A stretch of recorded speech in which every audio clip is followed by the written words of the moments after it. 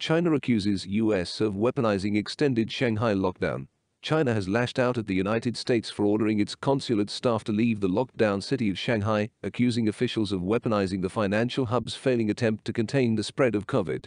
On Monday, the U.S. State Department ordered the departure of non-emergency employees and their families from the city of 25 million due to a surge in COVID-19 cases and the impact of restrictions related to China's response, according to a statement on its website.